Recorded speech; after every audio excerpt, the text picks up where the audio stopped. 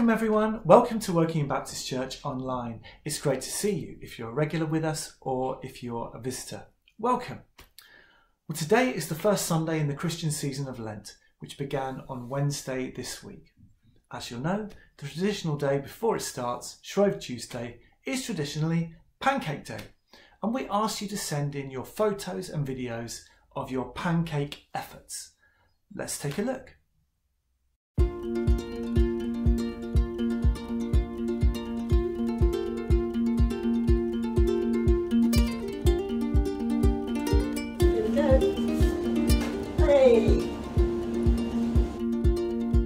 We're choosing celebration,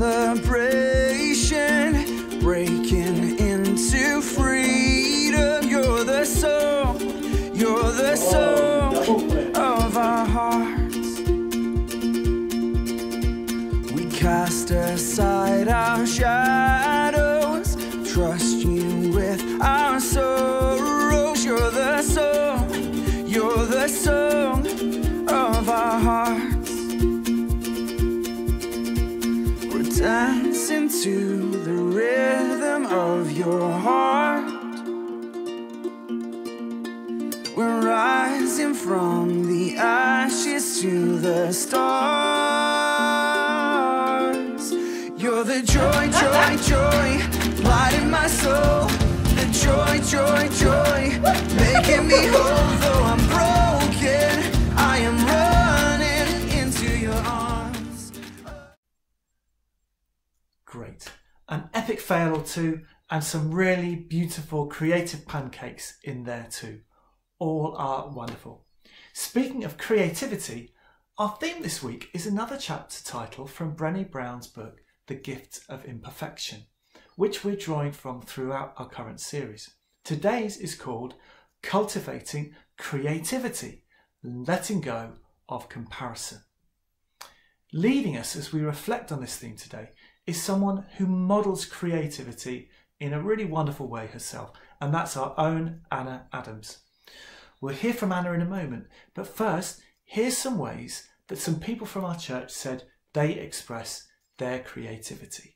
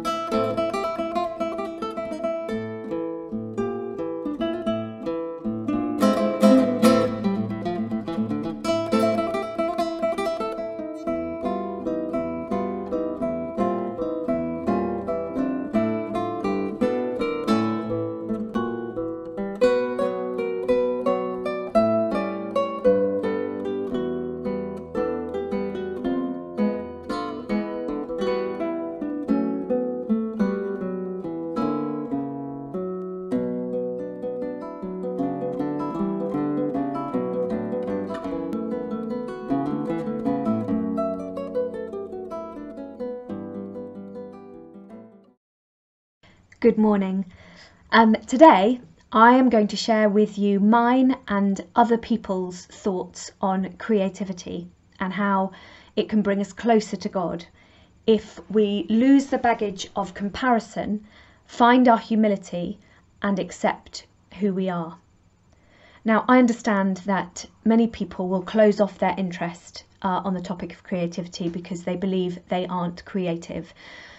In this service, I'm going to attempt to smash that a little, so do stay with me. We are a church full of creative people, some of whom we heard of in the PowerPoint earlier, and many who we didn't. I've chosen today to talk to 3 people outside of the church for this service, just to get a different perspective. So in this series, we've been referencing Brené Brown's book, The Gift of Imperfection. Two of the things she talks about on the chapter on creativity is one, that adults feel it's too indulgent to be creative, or they're too embarrassed, busy or distracted to pursue creativity. So looking into that. And second is thinking about creativity as what we uniquely bring into the world. These are two things I'd like to draw out today alongside the two short readings we're going to hear now. Good morning. Today there are two lessons. The first is from John 12, 1-5. The second is from Matthew 18, 1-5. Jesus anointed at Bethany. 6 days before the Passover, Jesus arrived at Bethany, where Lazarus lived, whom Jesus had raised from the dead. Here a dinner was given in Jesus' honour. Martha served, while Lazarus was among those reclining at the table with him. Then Mary took about a pint of pure nard, an expensive perfume. She poured it on Jesus' feet and wiped his feet with her hair, and the house was filled with the fragrance of the perfume. But one of his disciples, Judas Iscariot, who was later to betray him, objected. Why wasn't this perfume sold and the money given to the poor? It was worth a year's wages. Matthew 18, the greatest in the kingdom of heaven. At that time, the disciples came to Jesus and asked, "Who is the greatest in the kingdom of heaven?" He called a little child and had him stand among them. And he said, "I tell you the truth, unless you change and become like little children, you will never enter the kingdom of heaven. Therefore, whoever humbles himself like this child is the greatest in the kingdom of heaven. And whoever welcomes a little child like this in my name welcomes me." In the first Bible passage, Mary does three things. She expresses herself, she is worshipping, and she's serving. So I'm going to look at expression and worship and service, and linking those into the things I talked about earlier. She expresses herself. She lets her hair down, literally. She is fully in the moment. She humbles herself before Jesus and the others in the room. She knows she'll be up for criticism, and she is. Her behaviour reminds me of a child. Free, real, honest. And in the other passage read to us, Jesus asks us to come to him as children. What are children like? They're trusting, free, open, real, honest, willing to be led and guided, loving, living in the present, constantly questioning, constantly talking, vulnerable, creative. And often, as adults, we are cynical, bound, closed. We wear masks, we're stubborn, we busy ourselves, think we know best, live weighed down by our past and fearing our future. Mary is an adult, and yet, led by love for Jesus, she expresses herself right there in the moment. As adults, how do we express ourselves? Children express their creativity through playing, drawing, make-believe, dancing, banging a drum, making, baking, painting, dressing up, singing, building. The list is endless. Slowly, as we get older, we have less time, we have less inclination, it feels a bit indulgent, it takes too much effort. And crucially, we start to compare ourselves to others. And we say things like, "Oh, I can't draw like so-and-so," so we stop drawing. Or cruelly, people might have said to us, "You can't be in the school choir, you're tone deaf." And we take these things to heart. We saw in our congregation about what our congregation said, and Anna Wan said, "I don't think I have any creativity." Val said, "I don't think of myself as creative," because we have an idea of what that means, and we compare ourselves to it. Brené Brown says, comparison is the thief of happiness. When we don't think we're creative, the thought of doing something creative is scary and vulnerable because we might not be very good at it. People might criticise us or question us, or worse still, we criticise ourselves. I think by doing that, we're closing a part of ourselves off to God. What would happen if we lost our inhibitions? What if we became like children, or like Mary, opening her soul, pouring out that expensive nard over Jesus? There will always be people that look down on us or criticise us, just like Judas in the Bible reading. But Mary's indulgence, her bravery, vulnerability brought her closer to Jesus. It demonstrates connection, depth, and understanding. That's what I want to experience too in my relationship with Jesus. For this service, I interviewed someone I have admired from afar for some years, Emma Major. She is a local pioneer lay minister, a blind wheelchair user and poet. She has written books about mental health, ministry and poetry, including being the author and illustrator of Little Guy, Journey of Hope. Unfortunately, Emma is suffering with long-term COVID and speaking is too exhausting for her at the moment. So I interviewed her over email, and I've put together a film of her artwork and some quotes from the interview that really struck a chord with me and inspired me.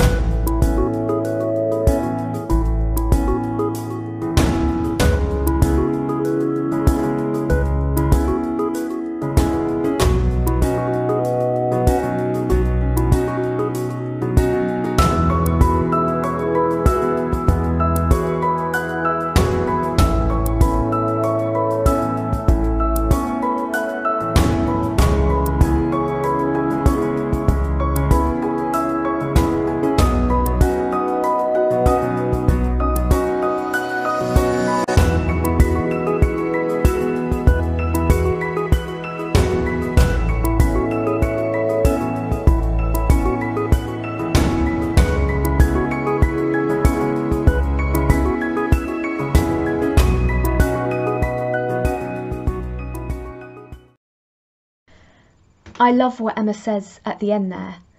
I could accept love like a child, open and fully. I wonder whether the reason Mary could freely pour that nard over Jesus' feet was because she could accept Jesus' love for her. She truly knew what it was to feel God's love without, as Emma says, second guessing. I see too that there is a reverence in what Emma is doing when she's creative. It seems her expression is also a form of worship. We see that reverence in Mary too. She's expressing her love and she's serving Jesus by washing his feet, but she's chosen expensive perfume, not water. It's respectful and special and knowing. Expressing our creativity can be a form of worship. Emma also talks about her creativity as being healing, and creativity is often used as a way of expressing inner pain and anguish. Probably the most well-known, best-loved, most used book in the Bible are the Psalms. I wonder whether David and the others who wrote them were criticised for spending too much time on them. Perhaps they were indulgent. But they speak to us so well about joy and pain and depression and love, all those really human feelings. I recently spoke to Lee, who is a current resident at Yeldall Manor. He shared with me his journey with creativity and how therapeutic he now finds it whilst in recovery. So I'm going to share a brief film now with you. I always wanted to be creative. As a child, I'd spend hours on my own in my room drawing, creating worlds with Lego and Meccano. And some of my fondest memories were punctual, in and around my Christian grandmother, who always encouraged me to do so. Sadly, as I got older, those dreams of a creative life began to fade, as earning money in the working class environment wasn't conducive. I attended art college and university, which had an art element to it. It was more of a design degree.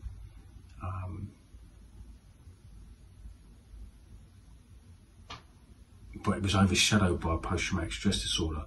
But I do remember that those times when I was doing artwork or in free time, it was the only real time I had peace. Just before the first lockdown, I started to draw again and paint again, mainly just to help myself relax. I was trying to get into mindfulness at the time, and I remember nothing was really working apart from an art therapy YouTube video I saw, which kind of encouraged me to go on those roads. I just began speaking subjects which had nothing to do with my everyday life, really mainly to escape. That was it, really. But during rehab, I just felt encouraged, especially spiritually, to begin to put down on paper how I was feeling. And it's been nothing short of miraculous, to be honest. I've attended many counselling sessions, and I don't think anything's even come close to what it's brought up, what was lying underneath. And sometimes it's the most simplest thing, it's the most obvious emotion.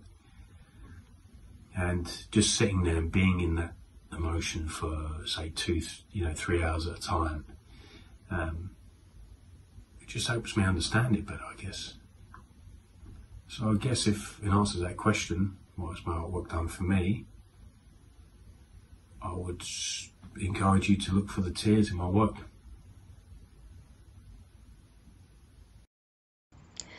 Isn't it powerful what Lee says at the end there about seeing the tears in his work and sitting with emotion?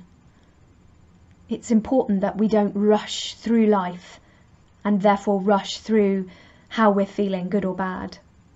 Like children, let's not be fearful of recognising and expressing our emotions. Children tend to express their extreme emotions with those that they feel closest to. They can hold it together all day at school and let it all out where they feel safest. Perhaps as adults we should do the same with God.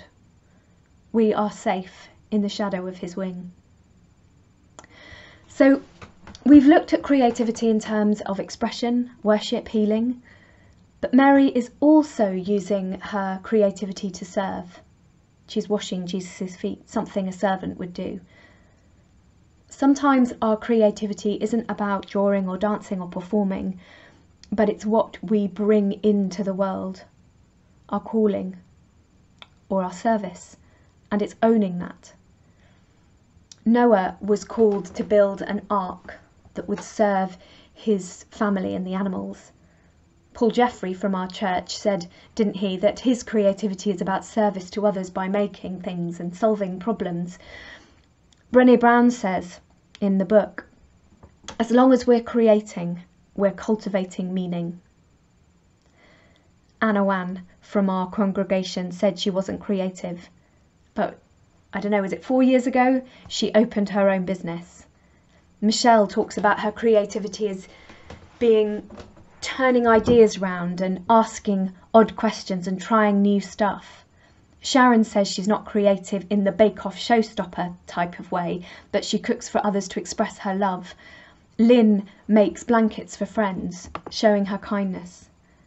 These are all ways of serving. So finally, I want us to think about what it is you uniquely bring into this world.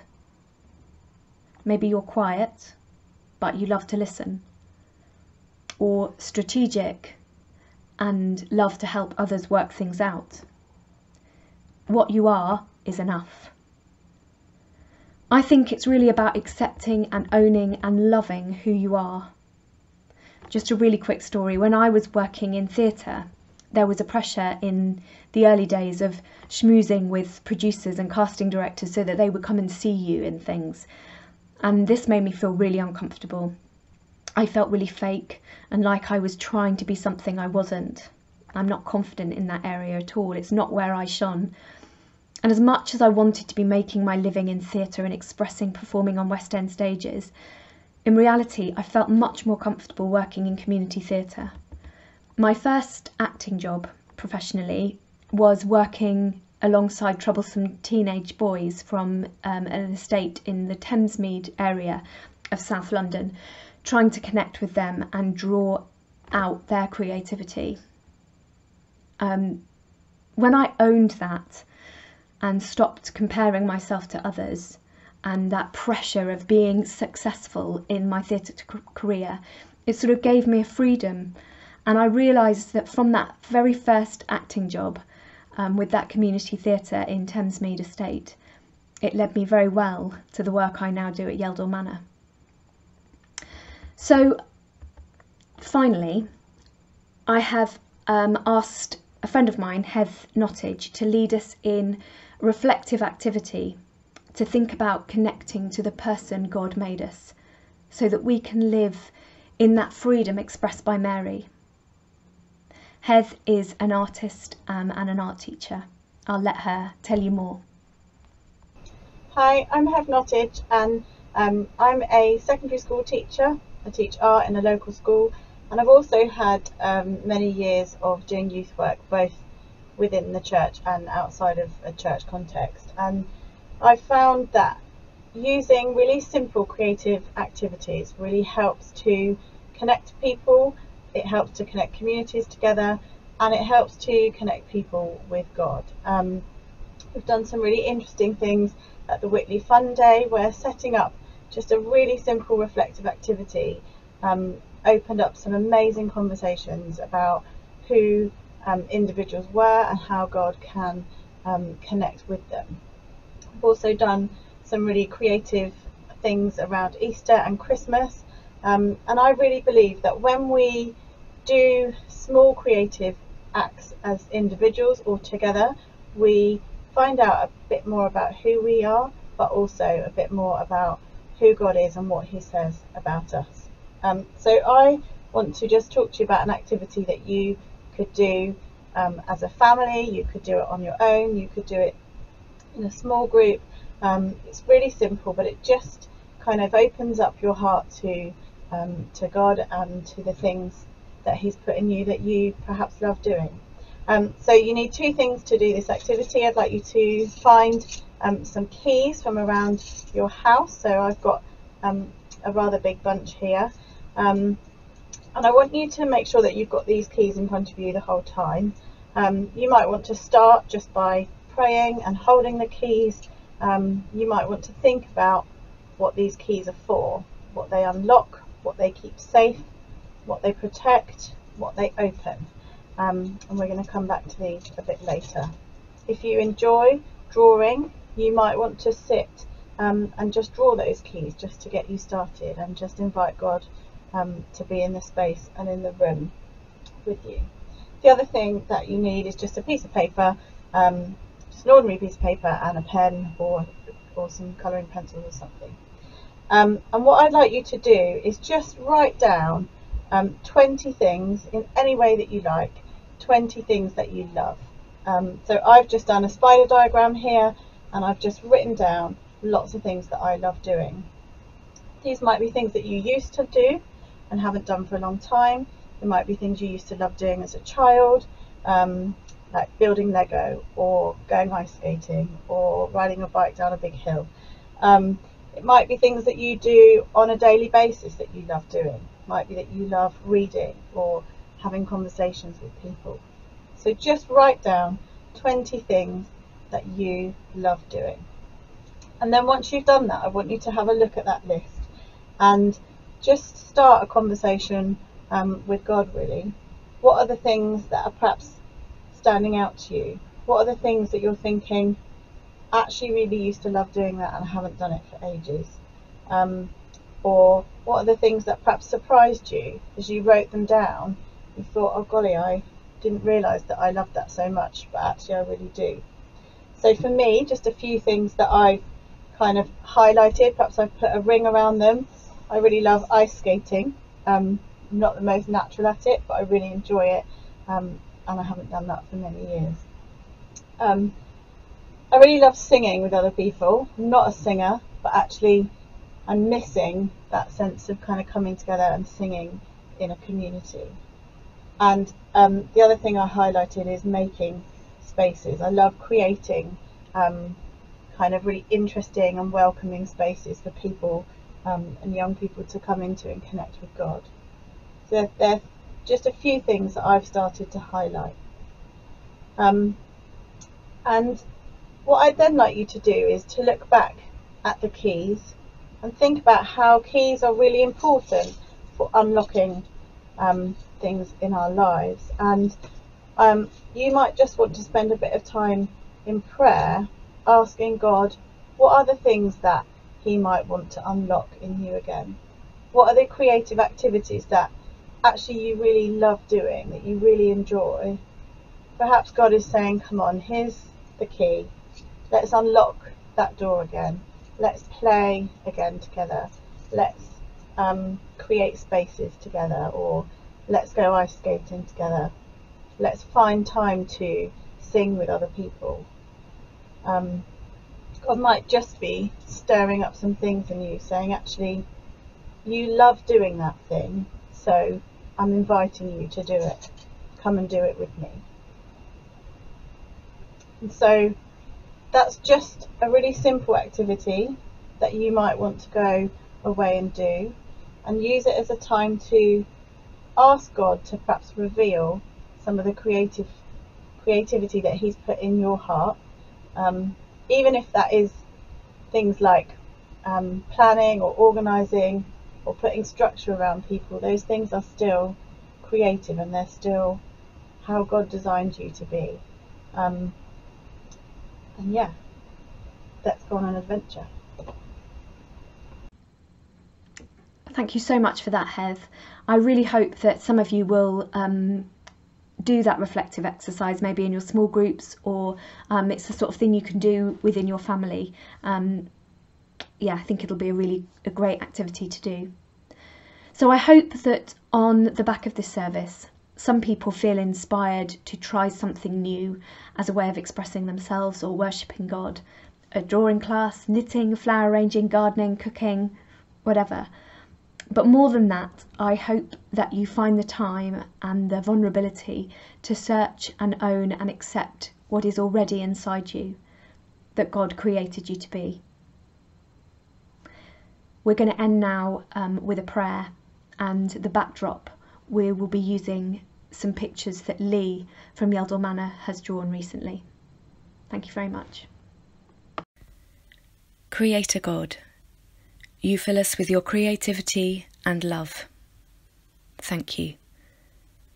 Encourage us in the discovery of our talents, knowing that you are in every mark we make and word we speak. Help us connect with your inspiration every day, allowing it to colour our lives and light the way ahead. Amen.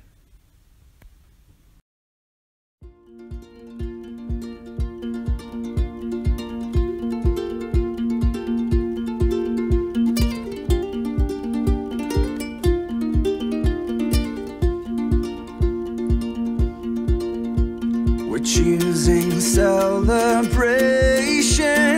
breaking into freedom. You're the song of our hearts. So thanks so much to Anna for leading us today and to all who have contributed. And thanks to you all for joining us. If you'd like to know more about Wokingham Baptist Church, please look at our website. And if you'd like to go on our mailing list, please message us via the contact details at the end of this video.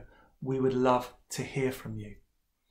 Well, we've said that the season of Lent has begun, in which Christians traditionally prepare to celebrate Easter.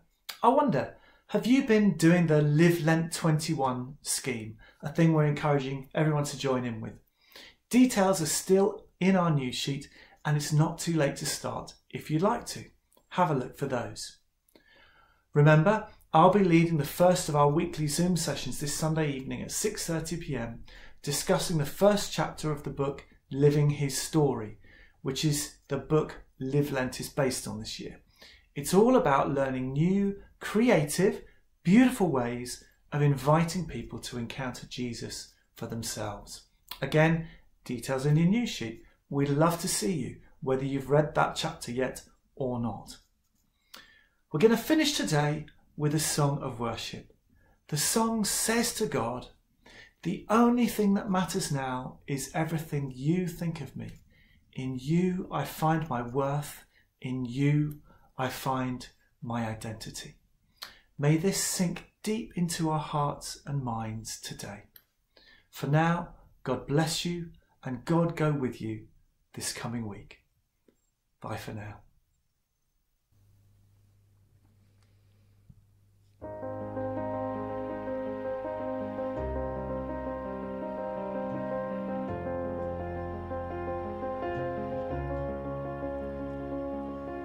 I keep fighting voices in my mind that say I'm not enough.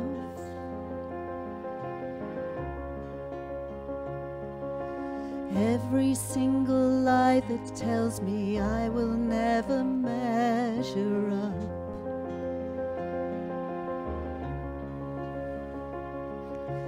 Am I more than just the sum of every high and every low?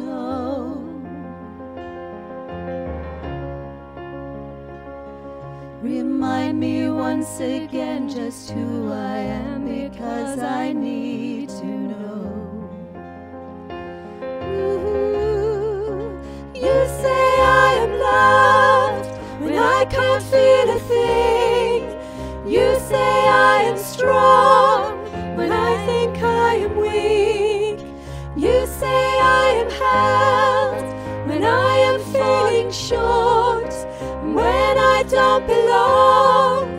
You say I am yours, and I believe, oh I believe what you say of me. I believe. The only thing that matters now is everything you think of me.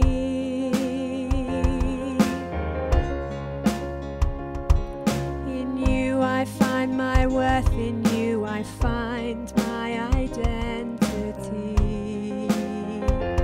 Ooh, and you say I am loved when I can't feel a thing. You say I am strong when I think I am weak. You say I am held when I am falling short, and when I don't belong. Oh, you say I am yours, and I believe, oh I believe what you say of me. I believe.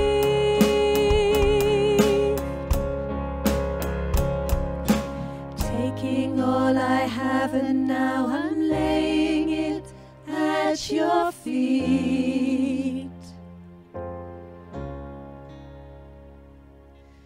You'll have every failure, God. You'll have every victory. Ooh, and you say I am loved when I can't feel a thing. You say I am strong when I think I am weak. You say I am held when I am falling short.